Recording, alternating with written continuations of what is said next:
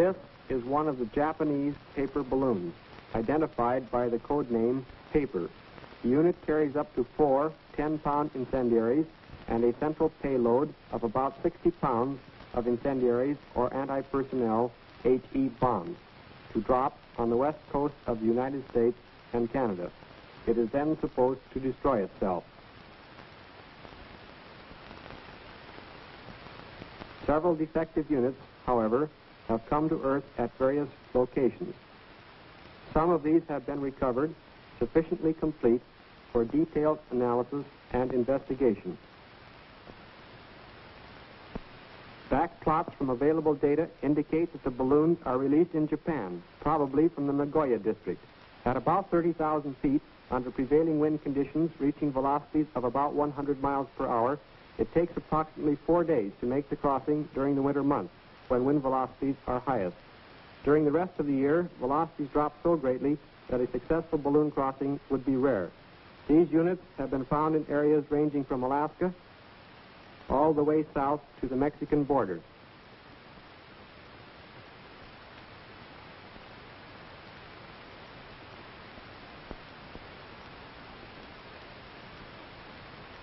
The balloon unit has a paper gas bag, 64 rope shrouds about 40 feet long, and an automatic ballasting and firing control.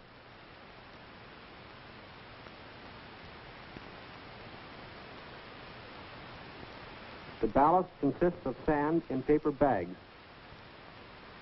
The payload is usually made up of incendiaries and possibly one or more anti-personnel HE bombs.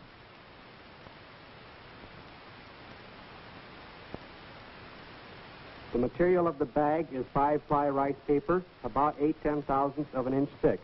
Paper strength is 69 pounds per linear inch when dry and about 37 pounds per linear inch when wet. It has 1/10 the permeability of American rubberized balloon fabric. When the bag is inflated, the paper has a load of only 7 pounds per linear inch, or 1/5 the strength of the paper. The total weight of the bag is about 150 pounds.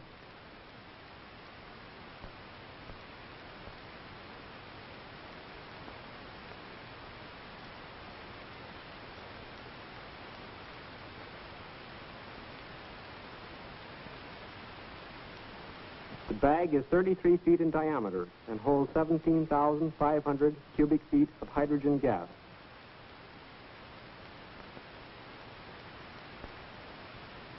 The escape valve is of the single disc type, 17 inches in diameter.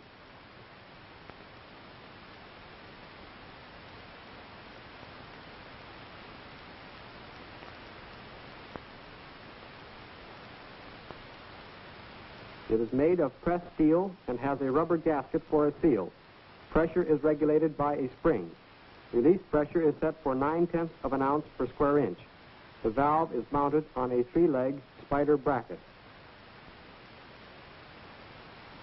This is the business end of the balloon, an extremely ingenious device for maintaining a fixed altitude of 30,000 feet and for dropping the payload. It consists of an electrical source, a demolition block,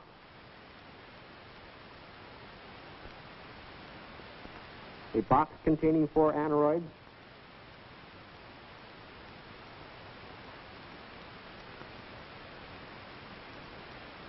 fuse jacks,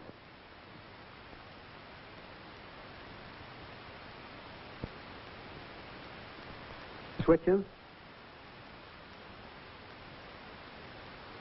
blowout plugs which support the bags used for ballast,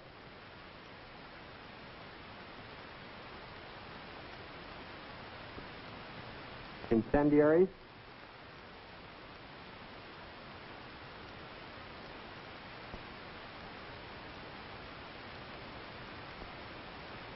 and a central payload.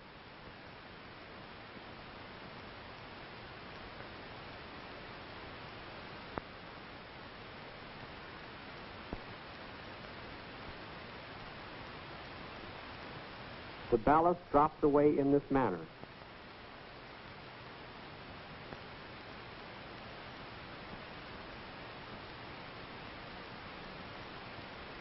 Sandbags, incendiaries, and central payload are suspended by means of T-hooks which fit between the blowout plugs. Though they are intended to fire in pairs, blowing either one releases the T-hook.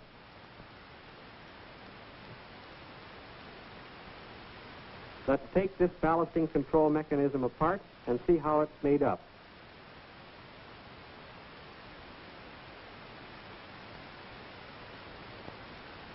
First, the fuse to the demolition block is pulled out.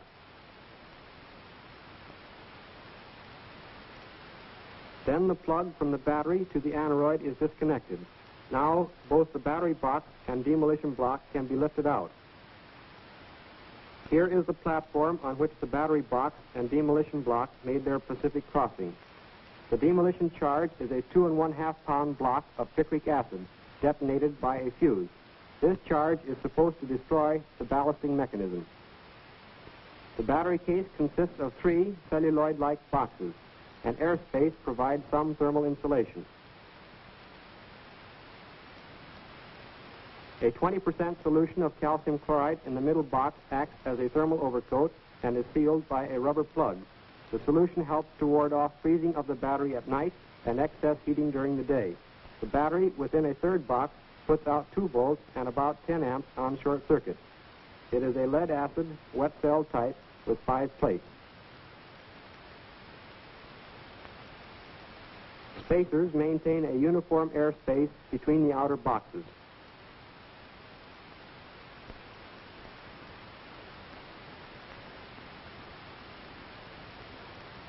The aneroid plate is now taken out. These are the aneroid barometers.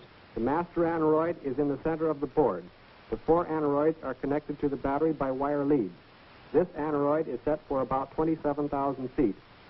The setting can be adjusted by turning this screw.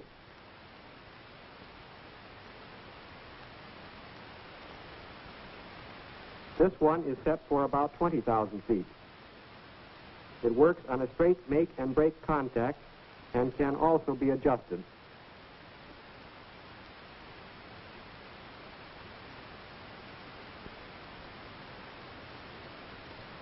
This one is set for between 13,000 and 20,000 feet and controls only the payload.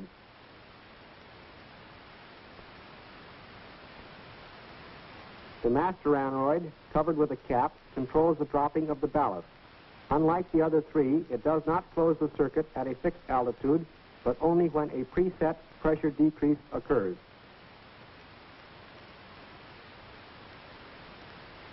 These are the aneroid bellows, which expand with a decrease in pressure. Attached to the bellows is this post, which, in turn, moves the arm through contact at this friction clutch. The arm is pivoted here. When the post rises, the arm is raised, and the contact is opened.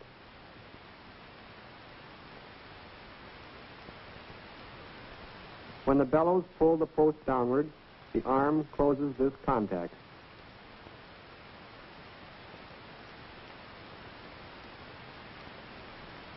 Some of the units are different in that all aneroids are covered instead of just the master aneroid, as on the board to the left, as a further protection against weather, no doubt. In addition, some covers have a triangle painted on them. The aneroid marked with a triangle is wired in series with the other aneroids and is set to remain open up to 8,500 feet before it makes a contact. This is undoubtedly for additional safety in launching.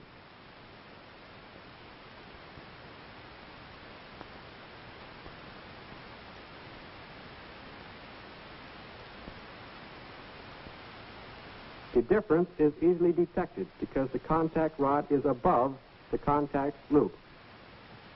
When the balloon is launched in Japan, this plug is pulled, igniting the long launching fuse, which takes about 55 minutes to burn through to the first jack plugs. During this time, the balloon ascends rapidly until it reaches 30,000 feet, its operating altitude, and starts eastward.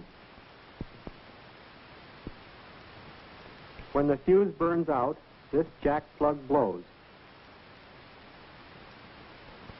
Closing switches and arming the number 1 ballasting plug.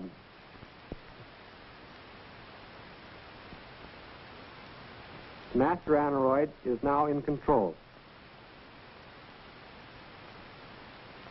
As the balloon loses some of its lift, say on the second night out, and descends, the master aneroid establishes electrical contact when the balloon has dropped about 2,700 feet. This contact causes the ballasting plugs to blow, dropping the sandbag suspended between the two plugs in number 1 position. Again, the balloon goes back up to operating altitude.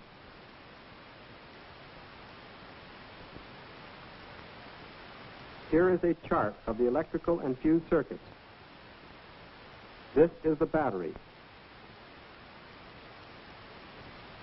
This master aneroid completes the circuit when the balloon drops 2,700 feet from operating altitude. Should the master aneroid fail, this one takes over and makes contact at 27,000 feet. Should both fail, this aneroid will close the circuit at 20,000 feet. These switches close when the fuse ends blow out of the upper aluminum ring and arm the electrical circuit. The number 1 plugs are ready to fire.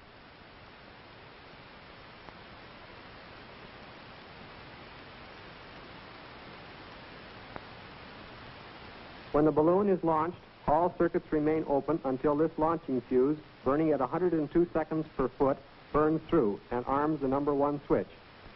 This allows the balloon 55 minutes to reach operating altitude. In time, when the balloon loses lift and descends, the controlling aneroid makes contact, causing the number 1 plugs to blow, drop ballast, and ignite timing fuses to arm the next switch. The blowout plugs and the timing fuses ignited by them have been quite carefully worked out by their Japanese makers.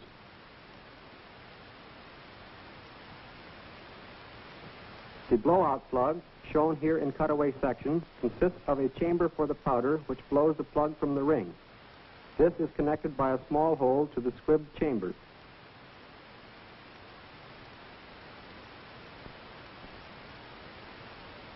The powder charge is covered by tin foil and shellac to form a moisture seal. The powder consists of 96% potassium nitrate and 4% sulfur.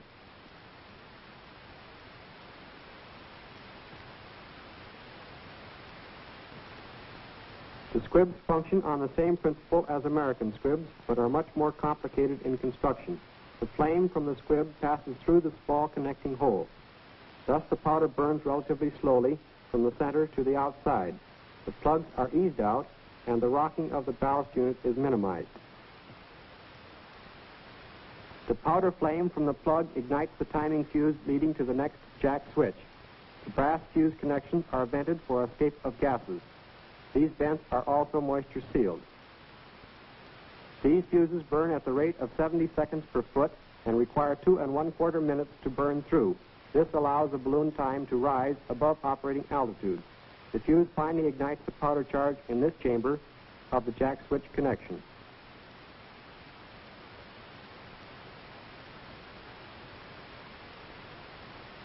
That mass production of these units is probably underway or contemplated is shown by the presence in later units of permanent mold cast aluminum plugs instead of the older, completely machined steel plugs. The design of the plug has not been changed. When the plugs blow, the squib leads are severed. This prevents one set of plugs from short-circuiting the next plug. The flash ignites the fuses behind these holes.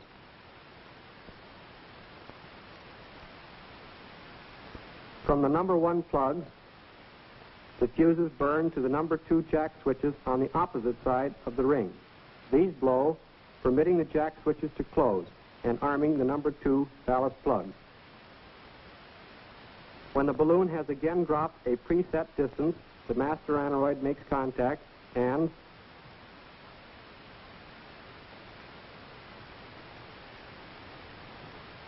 the number 2 plugs blow. The released ballast permits the balloon to rise again to operating altitude.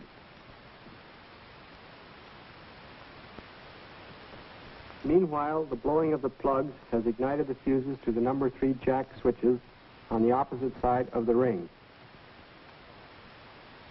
When these jacks blow, the number 3 ballast plugs will be armed. Fuse leads are ignited by the number 1 plugs. The 2 1/4 minutes of burning give the balloon time to rise to operating altitude. The number 2 switch closes and arms the number 2 plugs.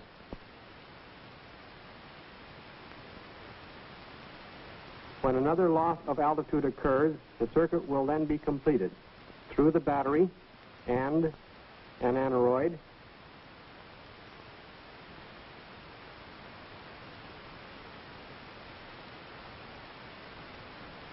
blowing the number 2 plugs, and again igniting timing fuses. This process continues through numbers 3, 4, 5, 6, 7, and 8. However, when the number 9 jack switch is closed, this arms not only number 9 plugs,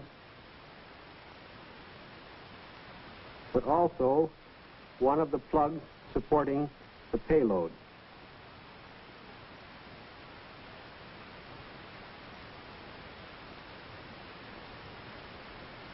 Should any pair of fuses between 9 and 36 fail to perform, no ballast can be dropped and the balloon will descend.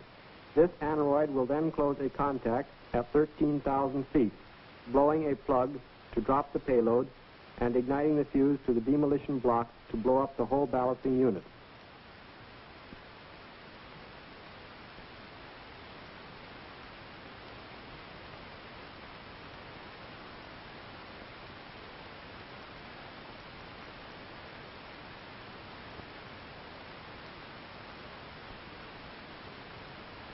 The payload is fastened through this T-hook and suspended from these 2 blowout plugs in the bottom center of the ballasting ring.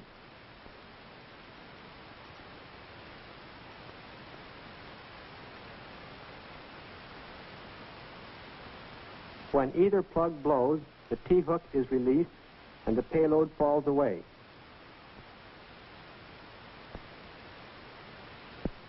The blowing of the payload plug in the number 9 circuit also ignites the fuse leading to the demolition block.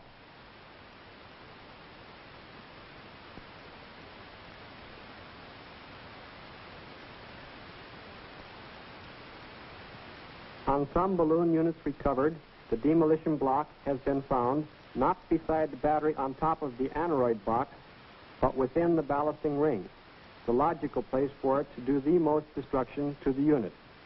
This region is also a good location in which to look for booby traps.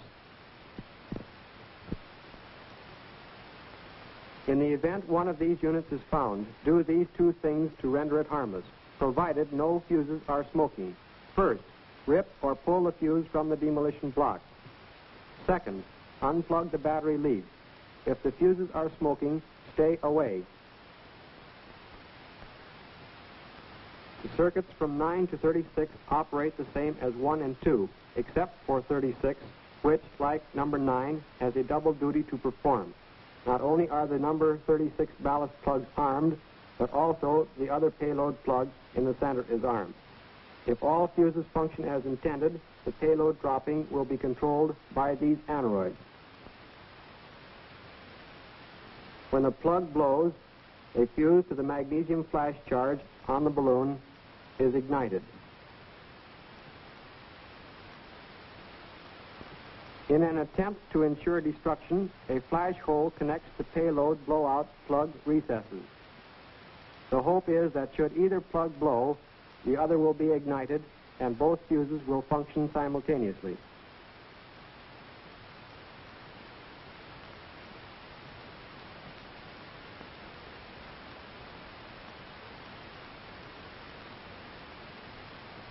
This is the 4th day out, and as the last sandbag is dropped, only the payload remains. Presumably, the lighter-than-air invader is now over our coast. The first incendiary is dropped.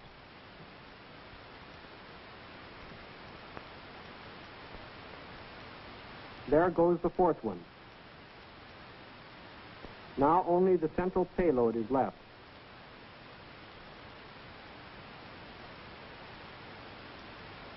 Note that it is suspended from the usual T by means of an S hook. The payload is dropped, and the fuse is burning to the demolition block, which will destroy the ballast control unit. At the same time, the fuse leading to magnesium flare is burning. Freed of the weight of the ballast control unit, the bag sails up to higher altitudes, where the magnesium flare will ignite the highly inflammable hydrogen. Such are the facts about this ingenious menace. It may come over in larger and larger numbers. Its makeup may change. It may be larger and more destructive than at present. It can be detected by radar or reported by ship and aircraft lookouts. Defensive measures by all services are in operation to meet this menace.